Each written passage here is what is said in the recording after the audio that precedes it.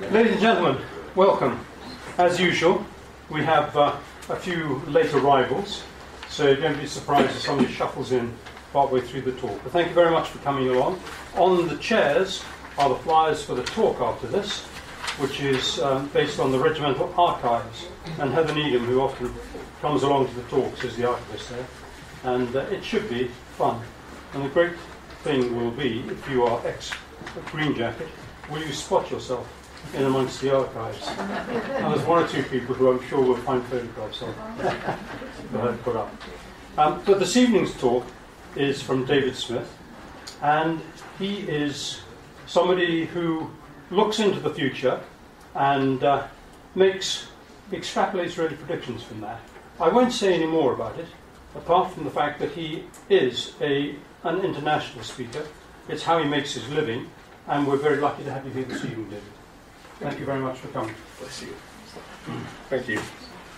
It's my privilege to be here. Never mind your privilege. I'll say that before you even hear me speak, because that's the only time I might get away with that. But it is my privilege to be here. I'm delighted to Vera asked me to come and speak about buttons and bayonets, which is great. An interesting subject, especially as the Royal Green Jackets don't have bayonets as such, but I did learn that much. And of course it's lovely to catch up with Penny again. So anyway, good evening to you all. And I put a few thoughts together in terms of warfare, in terms of how it might morph into something different in the next several years. And of course it's in a state of flux perennially, so it's not like it's a new thing, it's an endless change. So first of all I thought, okay, look, bayonets, let's get that out of the way early on. And we've been using these now for, I don't know, since the 17th century, so in the 21st century now, so 400 years or thereabouts, so everything that needs to be known about bayonets is known. That's all I'm going to say pretty much about them in terms of their history, because I don't dwell on that. I am, as Vera says, a professional futurist, and I help organisations think about where they're going and what it might be like when they get there, irrespective of what strategy they may have to path the way. So that's what I'm about. But I thought it'd be interesting to look up how bayonets are used today. So I found this interesting story about the in 2004 in Basra, how the Princess of Wales Royal Regiment made a very famous and successful bayonet charge against Shiite militia, and very successful. 20 of them ended up relatively unscathed, 3 injured, and 28 of the enemy were disposed of in the process. And they caught everyone by surprise. So almost, if it's I raise that now because the question of bayonets to buttons isn't really it, because we add everything that we do in life. We very rarely dispose of anything. In fact, the only job I think that you can generally say has been made redundant in the whole of commercial world is the lift operator. Everybody else, they're there. Even gas lamp lighters are in the Royal Parks in London. So almost everything has a very long tail, and so will bayonets. So thinking about that, okay, we've had the era of the buttons, the 1950s, we've had the intercontinental ballistic missile, and it was obviously Werner Braun was developing something similar during the Second World War, but at the end of the 50s that was perfected, and the era of nuclear-tipped intercontinental ballistic missiles was with us. And we've been living under the shadow of that, and with it, for good and bad, and both are in equal measure, if you like, over a long time. But we are entering into an era of the autonomous swarm warfare. So we're now beginning to move towards something quite different. It maybe invites us to think differently about how we organise ourselves, to make the most of that, and how to defend against that. And I'm going to expand on that just a little bit tonight, if that's okay. So hopefully that's vaguely what you've come here to hear, he says. That's a rhetorical question. Nobody wants an answer to that. So, okay, I thought, look, well, the things that are driving the way the world is organised are, broadly speaking, these 7 headings. And each one has a great deal of depth behind it. And I'm not going to spend much time on all of those tonight, but I will talk a little bit about the way the world's organised, somewhat on people and demographics as a consequence, but mostly about technology, because this is a time when technology is yet again taking a front seat in telling us that we have opportunities to embrace change or reject. And I thought it would be interesting to look back at some past technologies. And here we have the First World War tank, Churchill, and the Challenger 2. And at the aide-de-camp to Field Marshal Haig said, the idea that cavalry will be replaced by these iron coaches is absurd is little short of treasonous. So, okay, now we can get one or two things wrong, and that's perfectly reasonable. To find something that's clunky, doesn't work very well, is never going to make any difference, but it turned out it did, somewhat, whatever we call them. Then the Holland submarine was in action in 1900. That led to the Second World War submarine and our Trident missile-firing nuclear deterrent. And H.G. Wells, you could almost think, was be a reasonably creative person, so he couldn't see it doing anything else than suffocating the crew and floundering at sea. So, okay, well, we couldn't see that there was much purpose in having a submarine fleet, so we wouldn't bother with that. So we're not having tanks, we're not having submarine fleet, that's out the way, dealt with. And finally, aircraft. De Havilland SE-5A, most successful aircraft in the First World War. Hurricane, of course, we know its role. F-35. Foch, ran the war for a while. Interesting toys, but no military value. So broadly speaking, we find it quite difficult to see things in their early vestige of ever being valuable, ever turning into something worthwhile. And that gives us a chance to think, what might it be if there's lots of them and it grows up and it works? And sometimes you have to also say it's legal, because some things aren't terribly legal. So that's me looking back. I don't want to dwell on that. But what's interesting about that is we now spend all of our defence money building ships to transport our aircraft. So gradually we have absorbed more and more of what we want to do and project power through aircraft with ships on this occasion. I'm not talking about that because that's controversial. But I think that it's interesting that Maynard Keynes, a famous economist, said that it's better to be roughly right than precisely wrong. And holding the future with relatively loose hands to think about how it might turn out. And that's why I think multiple futures is a helpful thing rather than saying that's the way it'll be, because it's actually not likely to be exactly like that. So having multiple futures is a good thing, and being divergent in thinking. And we find all that terribly difficult. The good news is the military find that no easier or harder than all of commercial life. Everybody in commercial life is struggling with a whole range of new technologies and players that can disrupt and are disrupting everything they want to do. So that's me looking back and thinking about that, and I thought we'll do the world in 5 slides. We're not going to dwell on it, so you can imagine this is not very detailed, but it'll give you a vague flavour. So, okay, it's all about change. The first thing is that the green bit is where people used to be born and stayed alive in the past. The purple bit is where everybody who wasn't around before is now staying alive and living somewhere else. So if you think about when I was born, there were sort of 2 billion people, and when I went to work, there were sort of 5, and today there are 7, and we're heading towards 10. So there's just this amazing one-off cascade of people. We're fantastically good at producing people. That's quite a natural thing for human beings to want to do. We're going to tail off eventually, is why it doesn't go on forever, but actually we're going to produce lots of people, and we're getting better at keeping people alive, and they're not where they used to be. So we've got 195 countries in the world, and they're there. And about a third of them, by 2050, will live in predominantly Muslim countries. That doesn't make them Muslim, but they live in that culture, and that has an impact on what they do. So that's populations. This is a map of where they live. So this is looking at the size of cities, and I'm not going to get into the detail of the size of cities, but broadly they're well spread, including Tokyo, New York, elsewhere. It's like a weather map, this, isn't it? Ultimately, of course, we end up around Africa and India.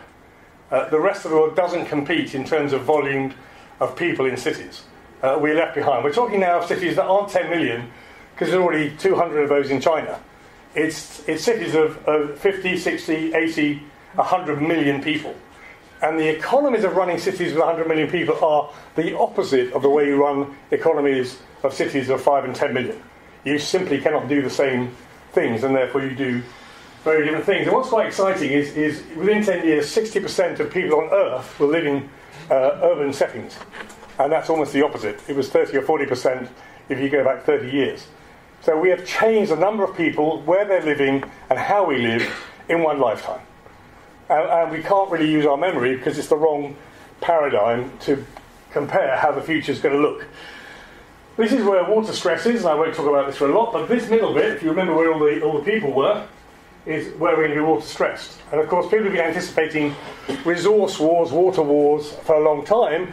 There are already police forces around the Middle East whose job is to stop nations seeding silver nitrate into the clouds for early raindrop. The United Nations have been doing that for decades, which is why you've not heard of wars in places where they're struggling with water. There's enormous efforts already gone into it.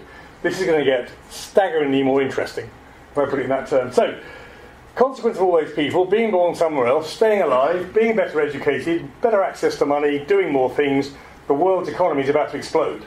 You'll hear endlessly about recessions, but they're very temporary things. We go up and down in recessions and panics and call them what you will, but actually, in terms of the amount of money in the world, it's increasing in a dramatic rate. And just to give me a break and to give you something to think about, how much is the turnover of the world at the moment in sort of GDP terms? What do you think? Only one person's ever got this right as a school child at my son's school. Don't worry, nobody else ever gets anywhere close. 20 trillion. 20 trillion, not a bad guess. 68. So today it's $68 trillion, and we're going to double and treble that in the next 30, 40 years. That's cool, isn't it? So we have massive more money in new places, with new people, doing new things, with new cultures. So that's quite good. Slide 4 of this thing. And then finally, as an example, the G7, which used to run the world, is now being overtaken by other countries, if you like, with influence. And the emerging 7, for example, is taking over. It was half of the G7 if you go back 15 years or so, 25 years. If you go back 3 or 4 years, it was equal to a G7 size. And by 2040 or thereabouts, probably slightly earlier, the emerging 7, which include Brazil, Russia, India, China, which hadn't done this, Mexico, Indonesia and Turkey, those countries will be double the turnover of the G7. And of course, with economic activity, economic might goes political power. And we're beginning to see that change around. In fact, there's an interesting website which shows you where political power was vested in the last 200 years. And it's a little dot that wanders away from China because they used to run the world. Well, they didn't run the world, they ran their bit, which was most of the world. And effectively it wanders off towards America, turns around at Newfoundland and comes back across Europe and is heading back towards Asia. So the way that we look at the way the world works is changing dramatically. And if I keep talking at this rate, we're going to be here all night. So we need to speed things up a bit. So, I don't mean speed the words up, I mean the subjects. Interesting, General Mark Milley said this, that it's not the nature of war is going to change, but the character of war is likely to be impacted quite dramatically from the things that are going on. And it's not just urbanisation or the locale or where that's happening or why it's happening and the tools we're using. It's a combination of all those and a few things more. So you could spend all night on this, but effectively these revolutions and world wars and information revolution, autonomous revolution, have all brought particular paradigms of how, if you like, war is fought, how resources are acquired and how we choose to compete with each other militarily. The first 5 and 6 of those, before we get to the information revolution and the autonomous revolution, which I hope I'll make more sense of in a minute, broadly speaking, truth haven't changed that much. I know I'm risking a great deal by saying that, but relative to what is coming, if you like, it's a relatively little change. Should I leave now? Yeah, okay. Should dig a bigger hole. So, I thought also, let's look at NATO. I mean, Trump has said 1 or 2 things about NATO. That's his will, if he wants to.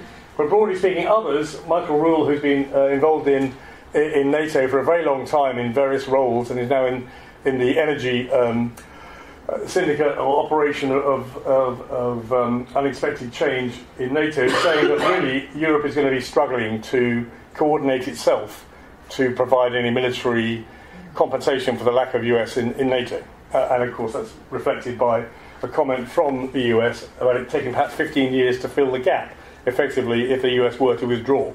And it's probably a lot more influential than just simply filling a gap.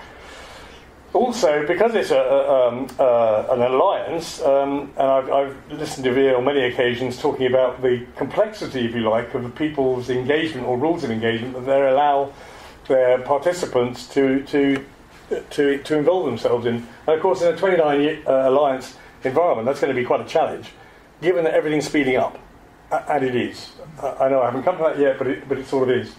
So maybe just the fact that we don't operate as a group already, we operate independently. The EU thinks it's going to operate more cohesively with its current announcements, but broadly speaking, we spend nearly all of our defence nationally and not even regionally with other partners.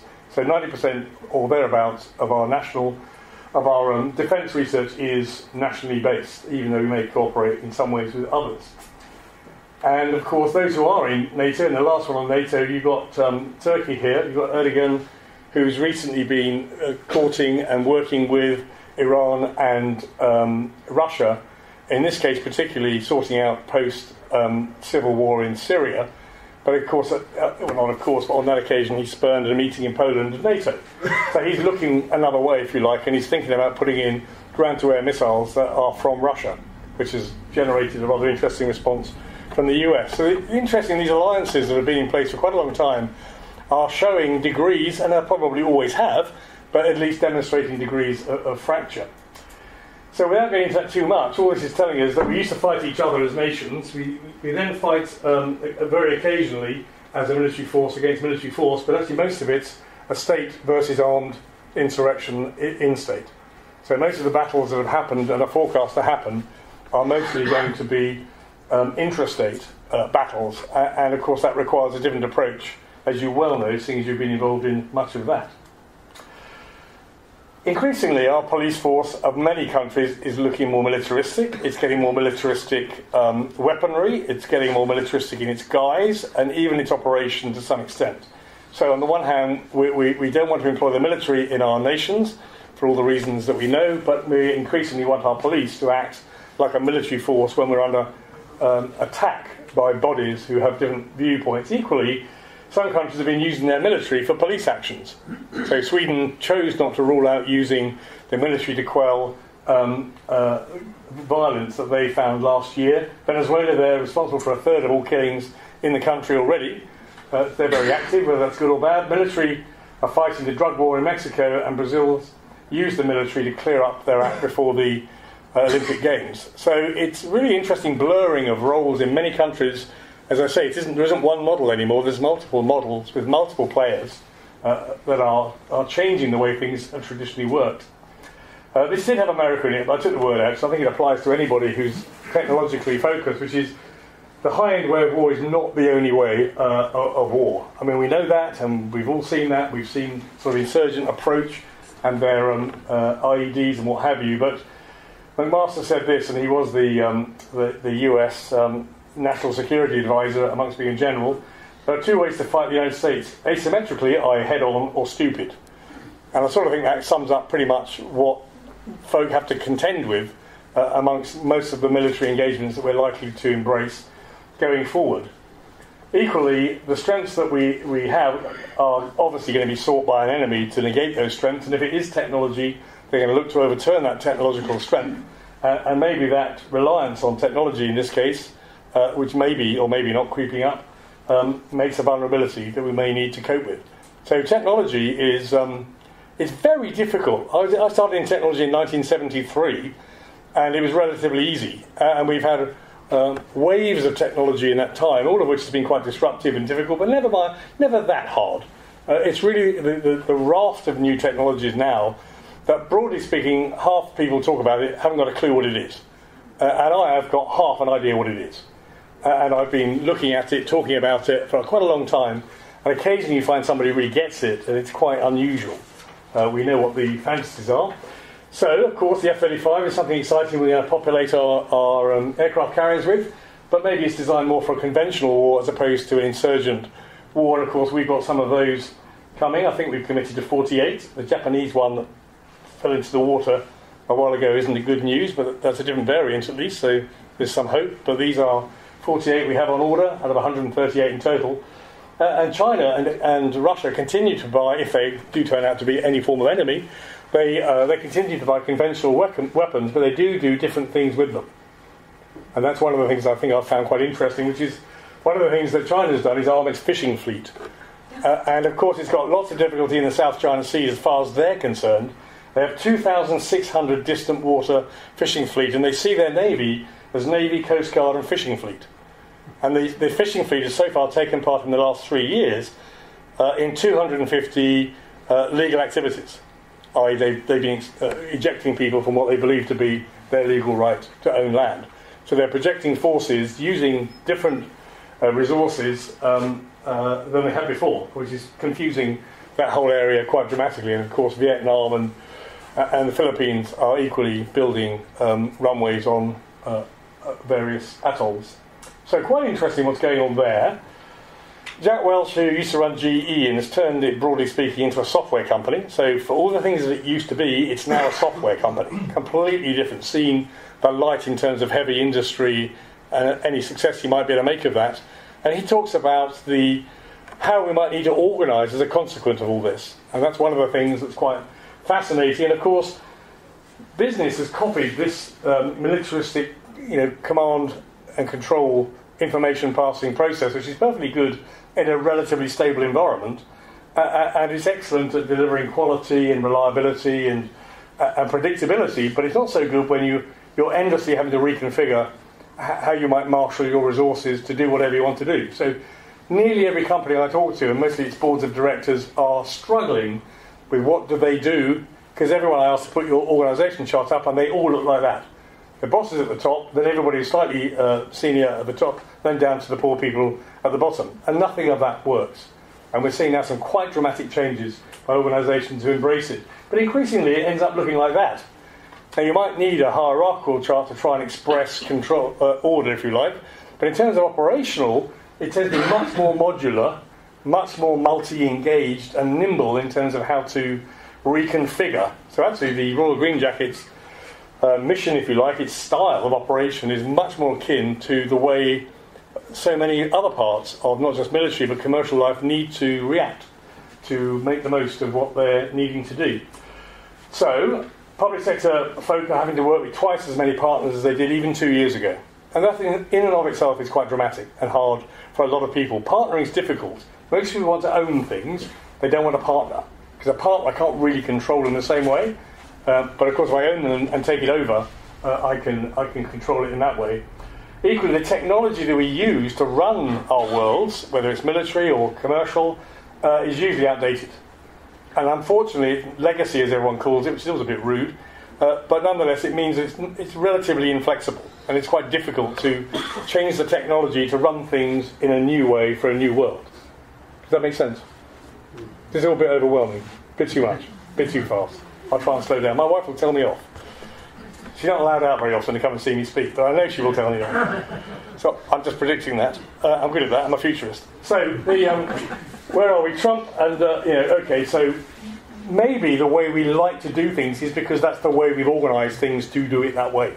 So rather than confronting new ways of doing things, we would actually prefer to look at the advantages we have and hope that world still exists, that we can engage. And that's true all around the world. I can assure you, folk mostly decline when their market's moved, and that's very common. So they do nothing wrong at all, but the thing that they are servicing, the thing that they are existing for, has moved off somewhere else, and it has a different attitude.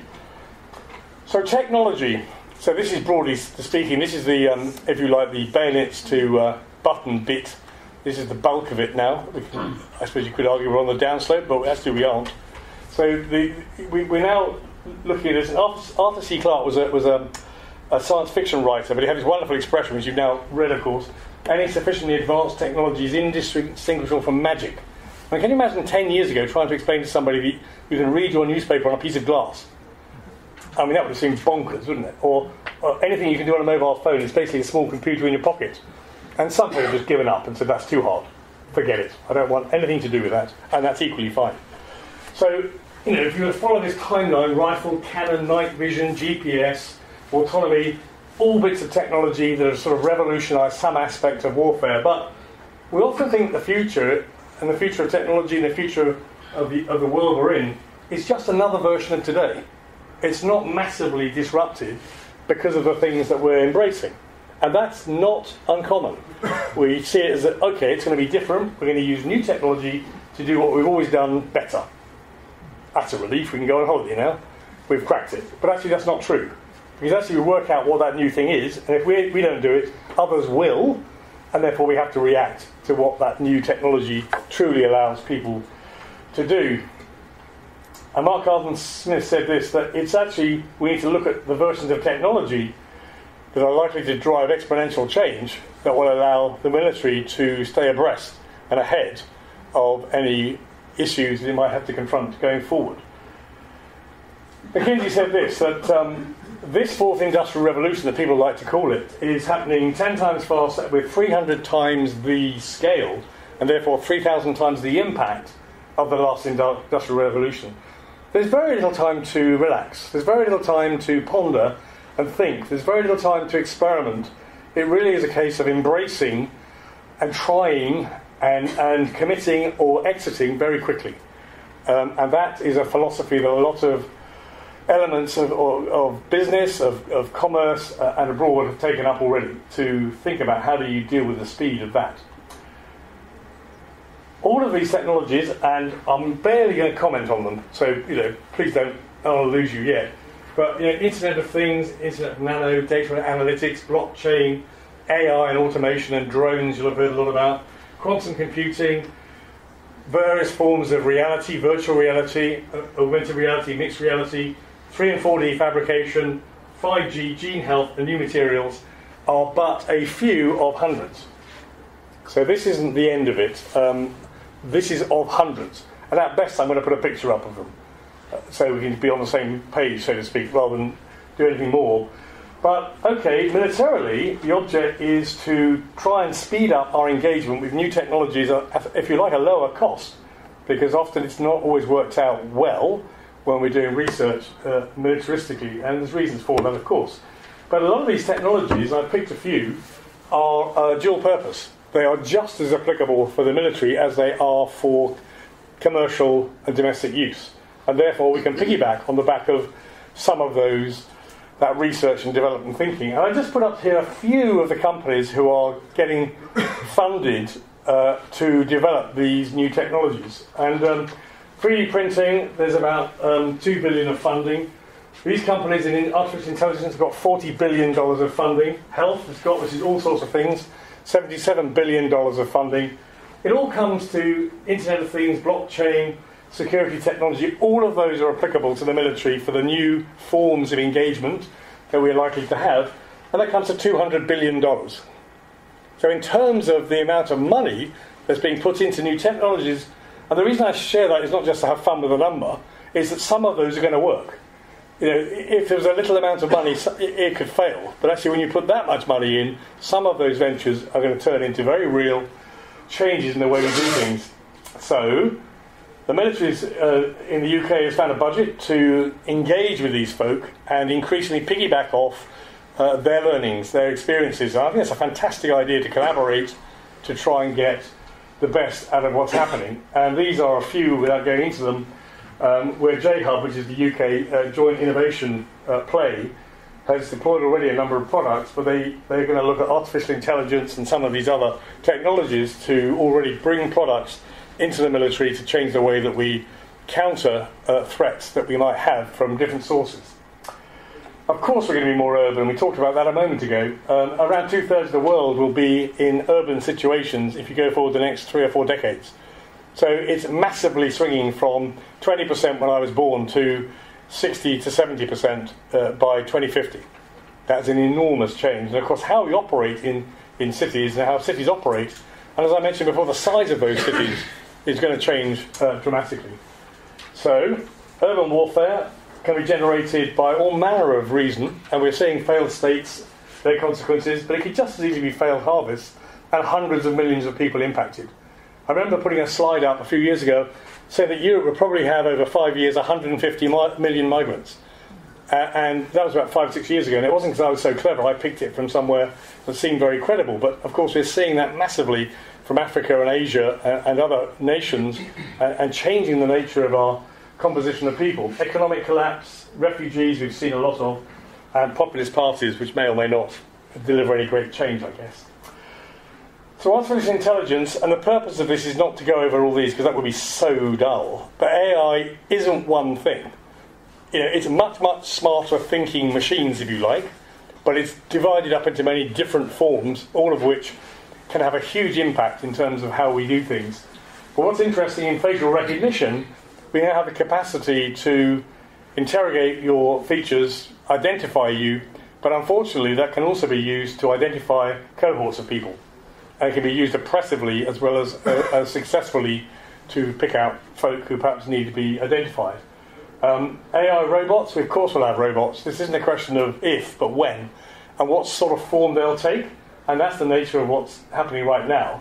And of course it's the the collaboration of human and machine, which leads to this thing called the age of the cobot. And it is a thing, believe it or not. I haven't just made it up, although I could do. It's a cooperative robot. It's not taking the person's role over, far from it, but it's augmenting what they do with the sort of capability that a robot of some sort can bring. And of course, it's relatively disposable, and that's one of the key things about modern warfare technologies. They are broadly unmanned and therefore relatively disposable. Equally, fake news we heard a lot about during the 2016 election, so you can manipulate whatever you like now in terms of look of someone. In fact, you can go further than that now. You can easily identify the components of a face, and over here you've got Theresa May. This is a real film. That one was made, and she's voicing a different message altogether. So we are incredibly good now with artificial intelligence at manipulating news, of putting words in people's mouths and broadcasting them. So controlling that is almost impossible, but it's the absolute game in town. Managing the message, managing the intelligence, if you like, and the information wars is absolutely the heart of the next major conflicts we'll have. So cyber attacks will very likely happen, and they could cost an enormous amount of money. Some are forecasting the next major cyber attack, $193 million in cost, just looking at it reasonably in terms of cyber attack. And we're open to all sorts of cyber attack. And this stuff about Huawei and its routers being inappropriate for 5G rollout, it's not because they're so devious, which they could or could not be, is their equipment is broadly speaking rubbish. It's got so many holes in it and so many back doors that any idiot with a coding pad can get into it. So this is one of the things. They promised $1.5 billion to rectify the errors. Oh, good luck, they do it, that's great. But right now it's not secure at all. Equally, cyber attacks and warfare is one of the top things that the World Economic Forum are foreseeing as well. So it's not like it's coming from one particular voice, it's coming from multiple voices, and it's one of the greatest risks, because the capability of shutting down everything that's connected in some means or manner to technology. And of course, many of these things are difficult to identify the source. Whether it's a cyber attack, or it's a nerve agent, or whether it's autonomous drones, finding the source of those interdicting devices is going to get increasingly hard, because they're getting cleverer, as we are actually, of hiding sources of information and routes of information. So if you like, that whole fog of war, the war in the shadows that's already existed, is about to get a lot more visible and physical, because it can. So what's cool about thinking backwards about warfare is that in the old days we used to be able to be a warlord, and now we've got billionaires and multinational corporations. Everyone who's got tens of billions of dollars can hire their own army and go into bat. And of course we did that with the British East India Company some years ago and sent that off. And of course the Dutch were doing the same thing, and the French and others. So traditionally we've used companies to go off and venture, and they ultimately claimed nations on behalf of Britain, but they didn't start off with that intent particularly. So that's only an anomaly the last few hundred years that we've sort of not realised that this was a reasonable thing to do. So we could have an Apple army and a Google army and a Facebook army and a Twitter army, and that'd be reasonable, and they might fight each other somewhere, who knows. But at the same time, we're more civilised in so many ways, arguably, and we are more legalistic. That is much harder to do. Interesting change, though, nonetheless. Equally, how we operate, tradition's got to change. If you operate in skirmishing groups, as you talked about a moment ago, if you operate already in small groups, flexible, reactive to environment, then of course that's absolutely perfect. That is exactly the model that most companies are desperate to try and get into. In fact, one organisation that makes washing machines, fridges, freezers, microwaves, it is Chinese, it is the number one in the world, it does own all the big brands. They've decided to break their company up into 4,000 10 and 15 man companies. So 4,000 units. And they'll configure around those 4,000 units. And they all do different components of what's needed. And that's a reaction to the way the world works. And they're making fridges and freezers. So it's not terribly exciting. I can't work out how you do that, but they've done it. So, is it about pressing the button? Is it about letting loose these various forms of new warfare? Or is it slightly more than that? So maybe it is being able to sit back and control drones from a distance. I know we're even staggered. We're finding it hard to award medals for performance to those that aren't in the combat zone because they were hundreds of miles away. So we've got to figure everything about reward systems and honour systems. But maybe it makes it more likely we'll have war if we can just go and bomb somewhere and go for lunch, and there's no danger to you whatsoever. So those things are as good for us to do as do they make it more likely we might embrace warfare. Equally, we are supposed to protect ourselves against the ability of many new forms of attack, and we haven't done. And nanotechnology, this is a working metal and silicon mosquito that can fly for real and can deposit various things wherever it's flown. And these can be air-launched, of course, and dropped over anywhere. So our ability to combat these sorts of tiny devices, synthetic biology, big data, machine learning, all of those things we find very hard to control. Obviously, we've got used to seeing Reaper drones, and we've seen these micro drones, which are fantastic for flying and seeing over walls, so that our troops can be protected when they're in complex areas, and we'll see more of those. But increasingly, along with this drone, it's got the Brimstone missiles, it's just been fitted, air-to-ground missiles, brand new. This is a Predator drone, and this is still operated by somebody, but it's increasingly, if you read the small print, becoming autonomous, because there's no reason why not. And of course the Americans have got a project called Maven, and its stated goal is to make their drones autonomous. So we have equipment in the field doing things at our behest against a set of rules, but nonetheless will we press the button, or will the button be pressed by the AI and the technology, the knowledge and the face recognition? And that's the interesting place where we've arrived at in so many ways. But even more exciting, I think at least, is drones operating in hundreds. So hundreds of drones invading overwhelming aircraft carriers, defence systems. As individually they are cheap as chips, but they can carry a bad and nasty message to us. So we can be overwhelmed by these forms of engagement. And this picture I thought I'd show you, and I hope you can see it. Those little lights, each individual one of those is a drone flying. It's in the United States. Intel put this on to try and beat their own record. It's 1,500 drones flying, showing different coloured lights, and controlled by one person. It's quite amazing, isn't it? And that's just one person being able to do that. So thousands of drones operating to a pre-planned exercise. It wouldn't matter if you wiped out 500. You've still got 1,000 able to deliver whatever they were planning to deliver. And equally, we're making drones for ships. The Americans are, the British are. This is a drone ship from the Royal Navy. And increasingly, this is the Chinese. And you won't be able to see it terribly well, but these are lines of boats. They're all drones. There's 56 of them. And this is the Chinese sworn drone navy, able to take on adversaries without any human involvement whatsoever. So that becomes quite interesting. Equally, the ability to control all of that environment technologically with radio waves and communications that's secure and command and control is the big deal. So it's about controlling who has that. But I thought I'd show you first of all this film. Launched, depending on the mission requirements. Well, I didn't think it had voice, but it does. This is a air-launched nano drone, and it can fly down and find its way into buildings and places. But what's quite interesting is one of the drones is quite bird-like. And if you watch this is an air-launched drone that's perched on this wire, can stay there for ages. It uses sunlight as a power source and vibration and other things. And it has a camera in here to look down at an individual.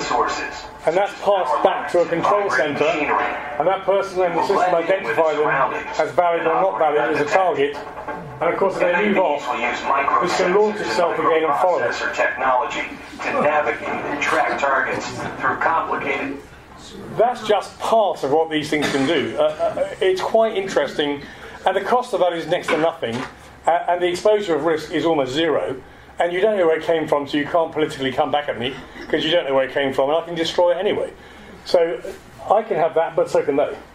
And this is a really interesting, exciting thing about all this new technology. It's exciting. So controlling that environment electronically, the electronic weapons, the cyber operatives are the new heroes, if you like, being able to contain that in some way And you can see how we struggle when Heathrow was closed for how many days, or was it Gatwick? Heathrow? Gatwick.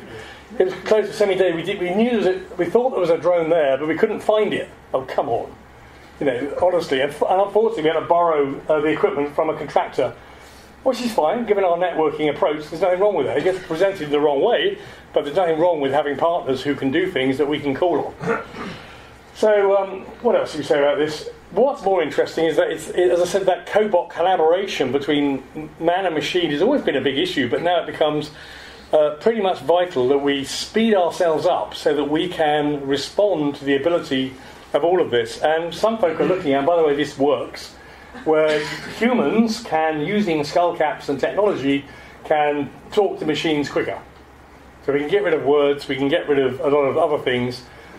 I guess you have to concentrate a bit on what you're doing, otherwise heaven knows what happens. But broadly speaking, this works, and it works in hospitals, it works in command and control systems, and at the very beginning, it's that early tank, early submarine era of that sort of thought wave management of technology, so you can have a two-way communication. And of course, virtual reality. Who looks at virtual reality? Have you got virtual reality at home? VR? You've all tried VR headsets, okay? Yeah. Well, VR takes you... It's the first time in technology where you're not looking at technology anymore, you're in it. That's the difference. You're not looking, you're in it. So you can turn around. But the military are using that. This is actually a US core. They're using the HoloLens from Microsoft. But what's interesting, they can go into situations before they land and become very familiar. So the virtual reality world you create can help with acclimatization, training, development, and it's already being used for training. This is parachutists in the States. This is a British troops using a VR headset for inland experience training. So again, being prepared and ready to engage when you already know the area. This is a US example where they've actually certified 13 pilots to fly only using VR. So they've gone from £4.5 million for a simulator to $1,000. That's dollars, sorry, $4.5 million to $1,000. So these things are very easily deployed and very cheap and very realistic. I think I put a film in there. So this is a training for a flyer to learn how to take off from an aircraft carrier to take part in combat and re-land again. So I won't go around that anymore, but essentially those things, those games, the things we always blamed our kids for being a waste of time, turns out they're not. It turns out they are the best rear gunners. They are the people who are going to be able to fly our aircraft. They're actually going to fly real drones. And then, of course, we'll have drones flying themselves. But essentially, that's not a waste of time. All of that stuff they were doing turns out it was good. So we won't say much about that when we get home, because it's a bit late anyway. Equally, we are able to edit the gene now fairly effectively with CRISPR, which is a technology that's well advanced. So we can remove illness and predictable illness, which is good, but we can also enhance people. And this is a bit difficult because people aren't quite sure if it's ethically right. So we can make you more long-lasting, if you like, your endurance greater, or we can adapt mosquitoes to fly into the enemy zone and to deliver fatal doses of various poison. And that already exists. So that already exists. Equally, what's really fun, BAE are growing drones. They're growing drones. So this is their view. So we'll start off with, in a fluid pool. Well, you won't see, oh you are. In a fluid pool, they're growing drones that are very cheap, very quick, and very flexible in what characteristics you give those drones. And this doesn't quite work, by the way, you'll be pleased to know, but it's very much at the cutting edge of where they're going. And of course, ultimately, those drones can then support troops in engagement and are very disposable.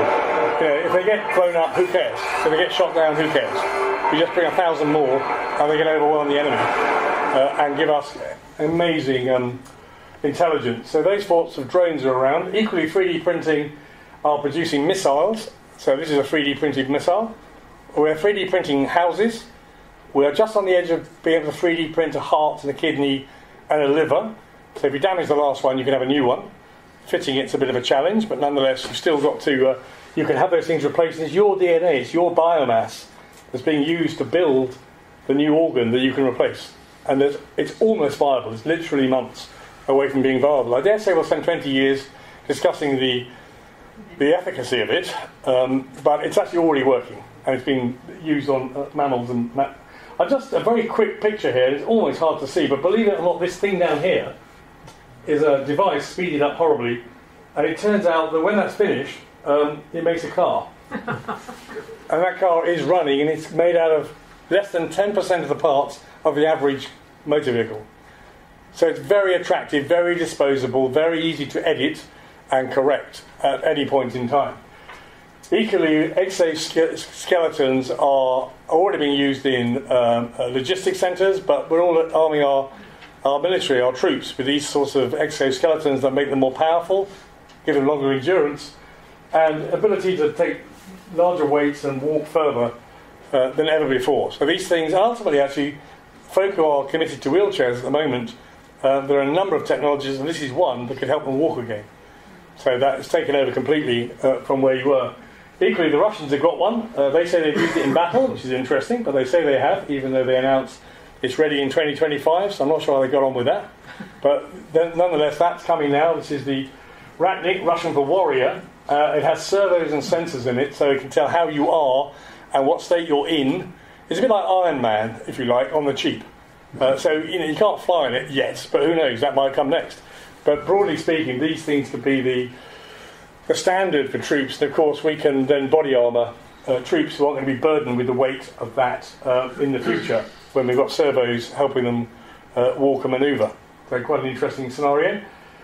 The next thing, of course, we've now got, and this does work, we've got artificial red blood cells that allow you to run at top speed for 20 minutes or swim underwater for 20. So you can do amazing feats. 2 hours. Oh, 2 hours. For 2 hours, 20 minutes running, 2 hours swimming underwater. And that then means you can do greater feats than you ever could before, with less aid and more discreet. So, okay, augmenting people in that way, helping us do things better, as troops is going to happen, and that already is well on the way, and that's not the first time we've ever done that. Brain devices, this one already works. We've tried it on small mammals, and where we've been able to test, humans have been able to be 40% better at learning new behaviours or skills. So a massive increase in... We should plug our son into that, actually, for his A-levels. But broadly speaking, these tools are increasingly become available.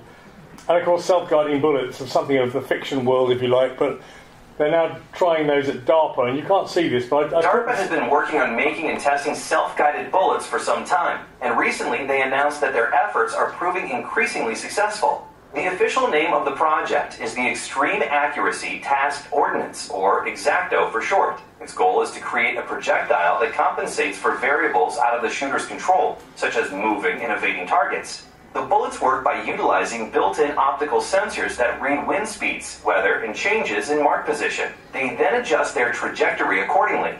Tests performed just this past February showed the technology is coming along quite well. Video taken of the trials show that both experienced and novice gunmen using the bullets were able to hit non-stationary targets with great precision. Well, that's the first Said time Drew user. Dunn, a DARPA program manager, this live-fire... So the things that we think are science fiction are looking like they're being come to pass. So we can shoot around corners, and we can shoot around people's heads, and we can basically deviate from straight line firing. We've got robots that can help in the battlefield and carry weights. We've got a NATO tank which is autonomous and a Russian tank which is autonomous. So I guess they fight each other. But everything is increasingly already being tested and close, if not already deployed. And of course, you saw earlier on a robot insect, which is quite common now, to go and spy out the land, so to speak. So all of those are changing. You've got non-lethal weapons, which the Russians are creating and deploying, which is pulse light, apparently, which causes hallucinations and disorientation and nausea. And you've got, this is a Chinese one as it happens, Mach 5 times the speed of sound, missiles, which are going to be harder to interdict and give us even less time to talk about what do we do about it. We've got to know how we're going to do something with it before it gets anywhere close to us, given the speed. So gene editing, so we can change everything the way we are. Laser weapons, which we're just about to test. The UK Dragonfire system, that's been talked about last year and is ready for test this year. You've got constellations that anybody can put a constellation up in space now. Satellites are that big. And we're talking about 4,000 or 5,000 being put up every year. And any corporation, university or country can put up satellite systems for all manner of reasons. And of course insurgents can do exactly the same if they get together. 20 of those will be in a constellation to do a certain job by 2022. So we're going to be fairly crowded up there fairly soon with satellites. Equally, how we regulate it depends to some degree if you're on top or not, and that's been true ever. How much do we want to regulate this stuff, depending on what advantage we've got from it, and somebody who might be against it, where are they? Equally, the UK in the United Nations has been discussing banning laser weapons and autonomous weapons from lacking any human control for the very reasons we can imagine it could get out of control very easily, but we haven't even sorted out yet how to non-proliferate space with military activity, and of course China's now getting active up there, so we don't know what's going to happen there. Equally, we've got masses, as I said, of countries who can put up satellites as we go forward and collect payloads and destroy them, and we've got these sort of automated robots who can take part in battle that are already working. These already exist. So the questions are really, how would you oversee a ban over non-state actors? How would you even know what they're doing? How could you regulate that? Equally, how could you police tech barriers when they're so low that anybody can embrace these new technologies and use them to whatever end they want? And finally, if it's a dual-use technology, how do you contain the commercial side of that world, which can be used for military purposes? So it's a really interesting world we're entering into. It is quite exciting in many ways. It's quite threatening, but if we get on top of it early, it'll be a good thing for us for a lot of good reasons, and that will change. And equally, the bayonet will always have a role, whether it's called a sword or a bayonet. Its role will be there as a last resort, if you like. Equally, the button will still exist for all of the ICBMs and things that we have control over, but maybe it's a world we're entering. It's the attack of the killer robots. It'll be the overwhelming nature of how things change in the future. But ultimately, I suppose it's worthwhile having a motto that says swift and bold in a time of so much change. Thank you very much.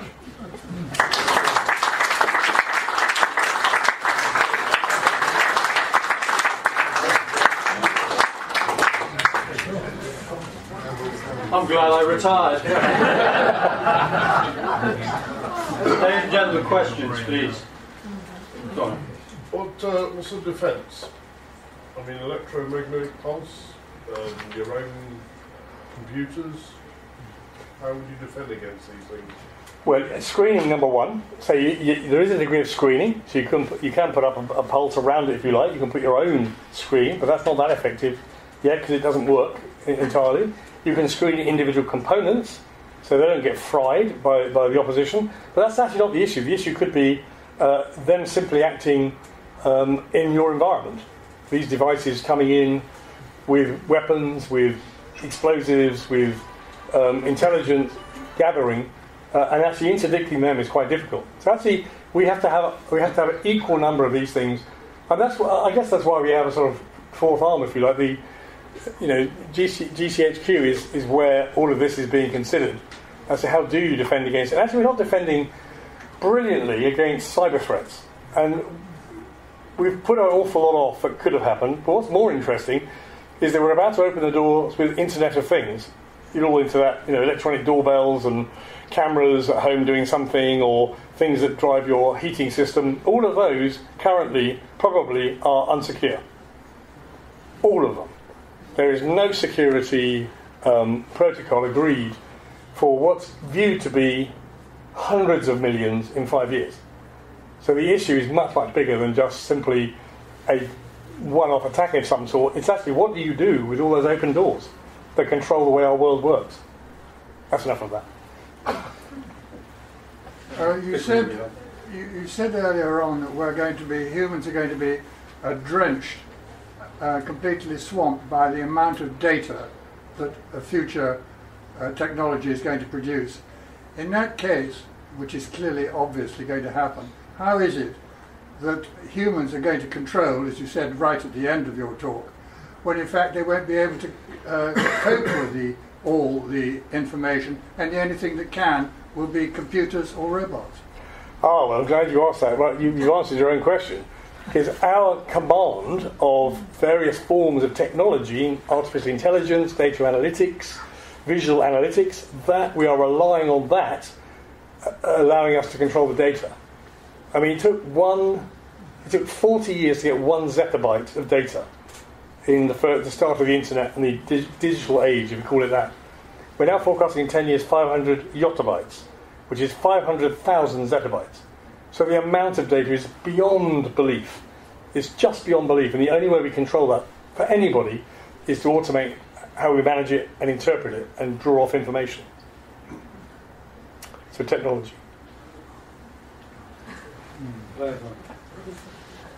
But the risk is sounding a little Englander. It seems to me that one of the risks to which we are currently exposed is the global economy and the way companies from other countries are buying into our national infrastructure.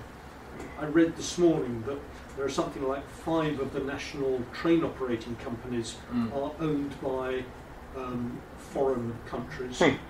You mentioned Huawei. The IBM laptop business was sold to China, and I've never heard about any security problems around those, but maybe they're just being kept quiet. I mean, are we not already exposed in many ways other than from pure weapon systems? Corporately, yes. I mean, most of those are publicly owned, and therefore anybody can buy shares. So, yeah, I mean, people have been buying shares, whether it's strategic or whether it's just because they've got a great deal of wealth. Who knows? Time will tell. But what's interesting in the US, the amount of treasury bonds that China owns in the US, any negotiation that the US has with China is massively influenced with their ability to crash the US economy. So that they've invested that over a long period of time as a long play. So economic warfare is as strong as cyber warfare, is as strong as all those other forms. I mean, I didn't want to say any more, but you know, it is absolutely right that ownership and control is very diverse, and it will become increasingly more diverse. The only good news is that China basically stole everything. Let's just use China as an example. There's plenty of others developing. China, broadly speaking, stole all its IP and copyright for years. It was always predicted when they started to own companies that owned copyright and IP, they'd have to start defending it. And that's exactly what's happened. They are increasingly being put into a position where they have to protect their ownership of IP that it's in firms abroad, but it's ownership, if you like, they own, but they want to protect it. They want that firm to succeed. So they're being hoisted by their own ability to generate cash for investment. So they will follow the same rules, hopefully. Hopefully. So as well as that, at the moment we've got the Royal Navy, Royal Air Force, the Army, 3 very distinct and different separate roles in the way they function. For example, in Afghanistan now, the drone footage of maybe a terrorist being taken out by a drone, which is controlled locally on the ground, rather than by the RAF and a Typhoon or something. How far away are we from having one branch of the armed forces, the Royal Cyber Force or something like that? Because all these becoming very much more locally controlled as ground-based platform. I don't know the answer to that, because that's a very political question, and it's very weighted. So how that will and if that will come around is another matter. What I think should happen is like that first diagram I put up about how we need to reorganise. It's multiple components of different resources combining for a particular task to engage in that way, and then, if you like, dispersing. What size that component is the discussion in town. You know, we have a regiment system in the UK that's stood the test of time. Maybe we keep that together. But it's components. We don't call it an army necessarily, but we have components to do different things. That would include GCHQ. It would include collaborating commercial companies, sufficiently protected by contract, and participants in the military. So it's liable to be mixes of all. John. David, none of the comments that you showed there from various individuals came from a politician. least of all a British politician, how capable do you think our government politicians are of commanding and leading us in such an environment? Before I said anything, we discussed this over lunch today, because I was saying I cannot understand the patience of the military of dealing with our politicians. It's beyond me, quite frankly. These guys will never see tomorrow because they're not rewarded on the future. They're only rewarded about their popularity today. So they are the worst people that we engage to run democracy for us. So our system is at fault. It focuses in the wrong place, and it's beyond me how you get a job in the top of government. It's beyond me. I think it's the least worst of whatever's happening at the time.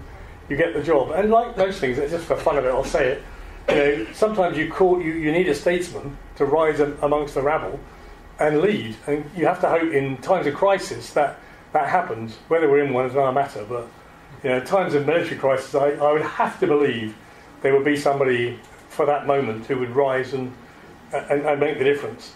But it's like today, it's a shambles. Well, it's been recorded. John, you can edit that. Yeah. On one of your slides you were building up, there was a considerable amount of industry involved in research.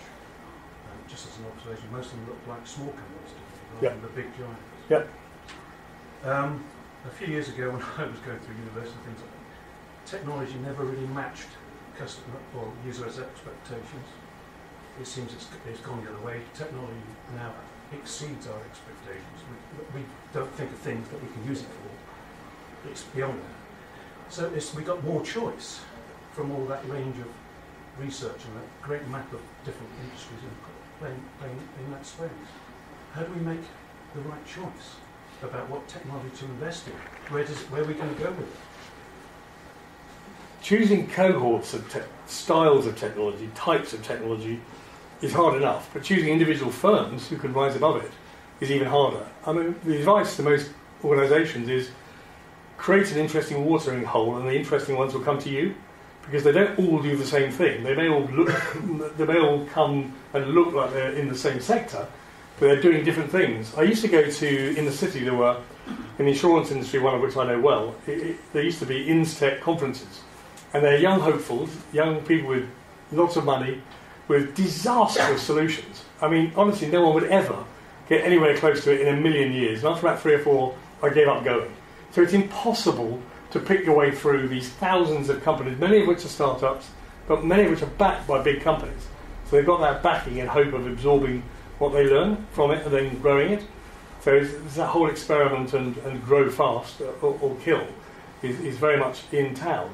But choosing them is not so easy. Getting them to choose you is probably smarter, because the effort you could put in to try and find the right company, whether it's in Indonesia, whether it's in Romania, whether it's in the United States, whether it's in Silicon Roundabout in the city, you would wear yourself out trying to find it.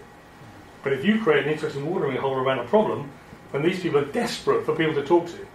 As your point exactly, that they are desperate to find outlets for their thinking, and then you can control who comes into your kimono and start engaging them in some way. So it's the opposite way around we used to do things. Usable. John, you want to follow up? One last one, an entirely different tack. Right at the very beginning, the emerging 7, due to exceed in wealth, the G7, do you think that might lead to them becoming the most attractive target for all the refugee floods that are happening? Brazil, Russia, India, how will Russia and Turkey? China, Turkey, Indonesia, Mexico. No. Well, they may be wealthy, but they may not have very mature infrastructure, very mature environments, very safe environments, whatever. So they'll still come to us because we're nice? Possibly. Yeah.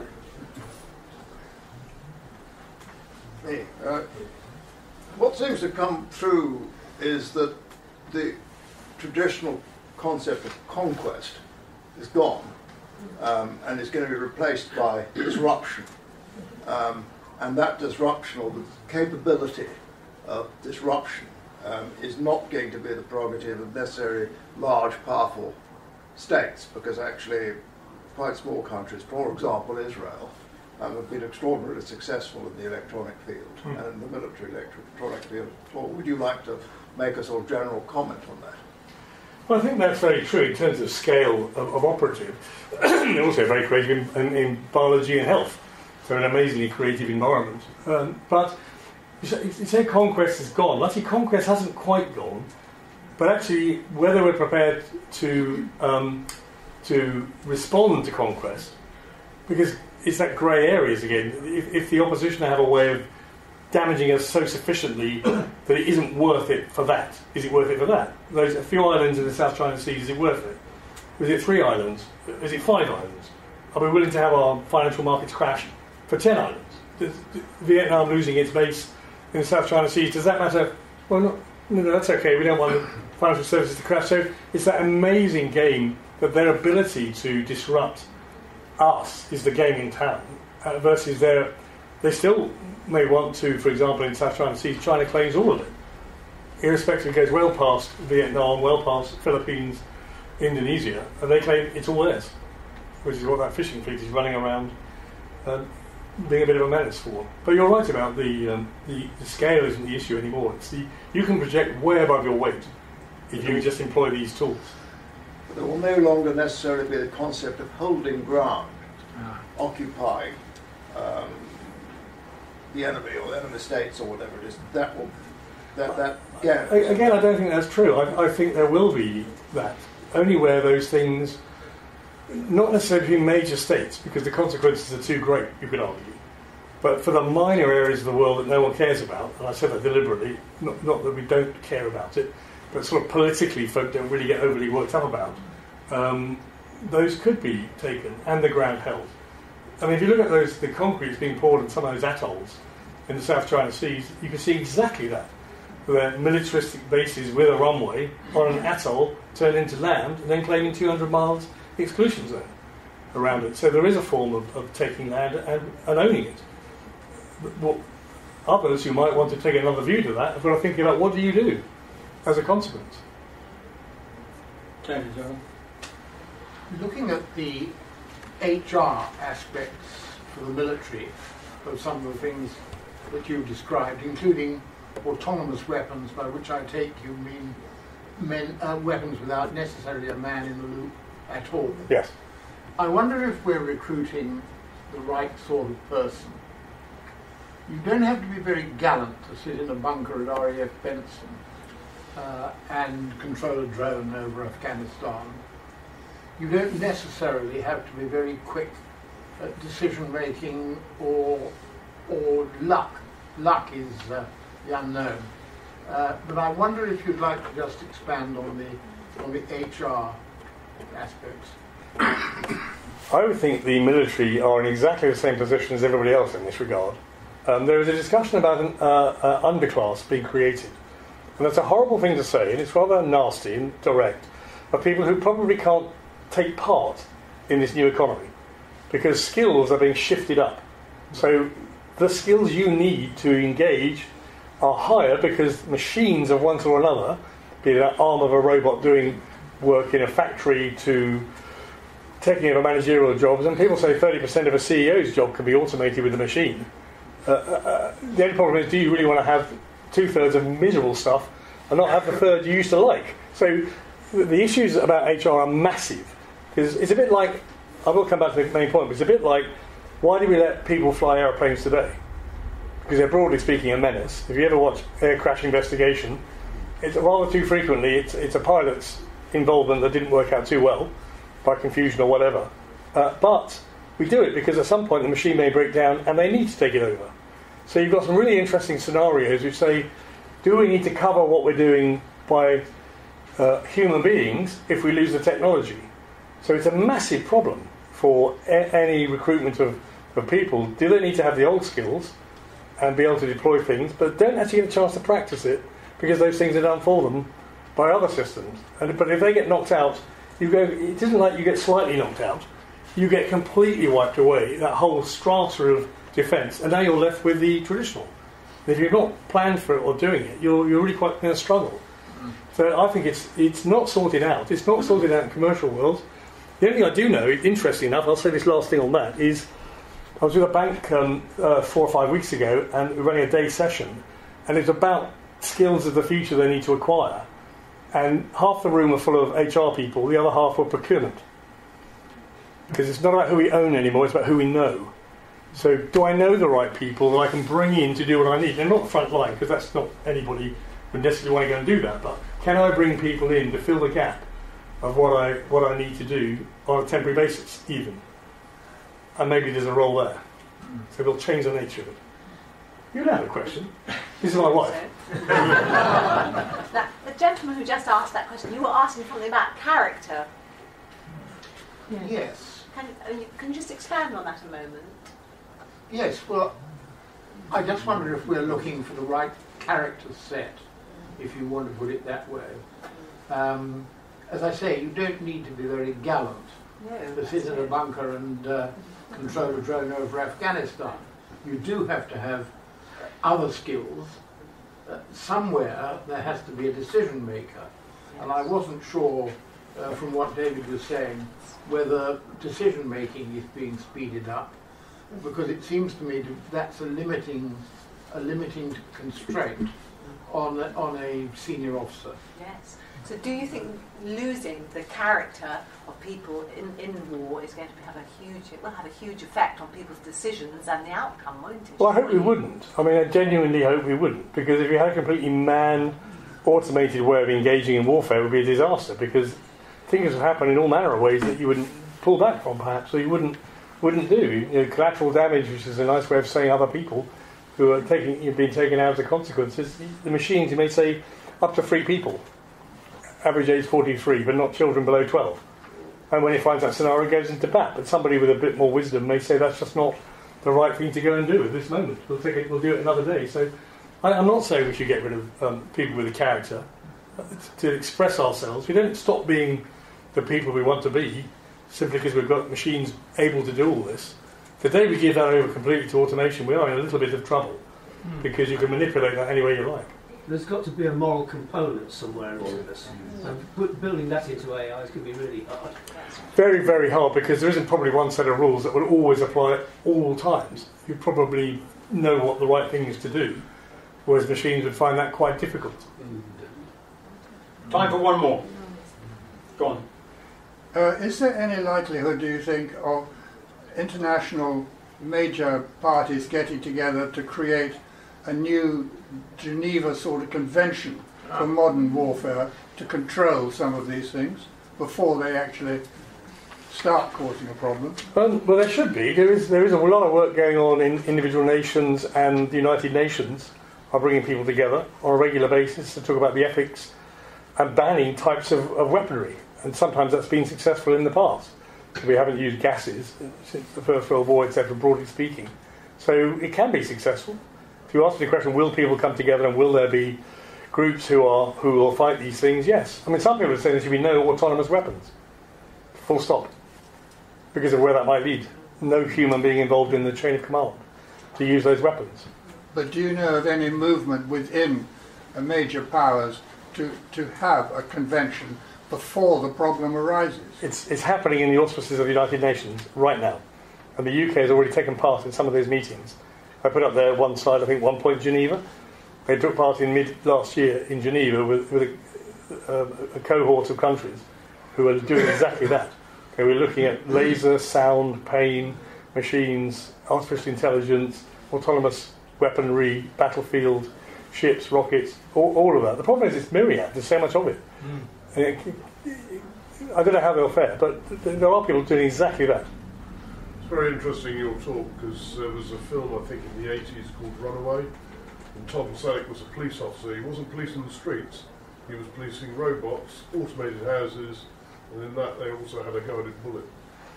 And there you go. And we're back to science fiction again. That was in the 80s. Right, ladies and Right, thanks very much. We'll let David off the hook now. He's more than earned a drink and a nibble. I find that absolutely fascinating. And I don't know how the military is going to cope with it. When I was talking to a chap who's just been put in charge of a branch in the army to look at proper future developments, or sort of cyber developments. And he was saying that the new Army combat reconnaissance vehicle, the idea of it started, the planning and drawing and discussion about it started in the mid-1990s. And they've eventually changed it so many times that they've got a model they're going to work on now. It's going to be diesel operated, and it's going to come into service in 2030, which is the year in which the government has decided that diesel is going to be banned from vehicles. So there's something wrong with our procurement system, quite clearly. And how we crack that, I don't know. I'm bemused by all of that, and I say quite glad I've retired, because I don't think I get my mind around it. But David, thank you very much indeed. That was absolutely fascinating. You've more than earned your drink and nibble, and supper's on me tonight. Hurrah!